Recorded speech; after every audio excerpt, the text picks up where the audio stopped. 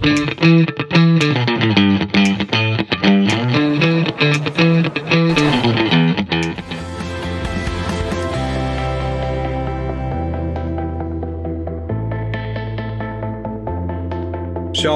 Wang has an expertise in the field of electric power systems and automation, digital substation, IoT, digital transformation, and strategy consulting for power industry, which is an area critical for the world. It's an honor to have you here. I'm a senior industrial solution manager at Huawei. How do you see this when it comes to the legacy systems? Because I think this is kind of the biggest challenge. Okay, I think you strike the key point here, that the legacy systems and how do we deal with the legacy system and the OT system, right? How do we apply this kind of ICT technology to improve, for example, operational efficiency, production efficiency, and so on.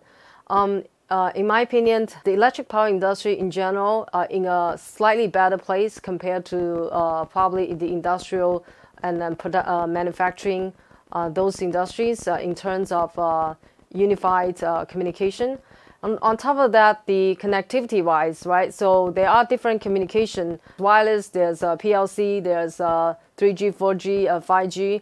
They're all serving different purpose. And then this actually, the ecosystem is relatively well-established for communication. Regardless the industry, electric power industry as a traditional industry or are all looking into moving into this new technology space, new marketplace. In terms of your precisely work in this area and Huawei in terms of this, how do you go from the theory to practice? What are normally the steps that you put together to make this happen? In our modern era, I definitely see that any new ideas mostly take more than one person.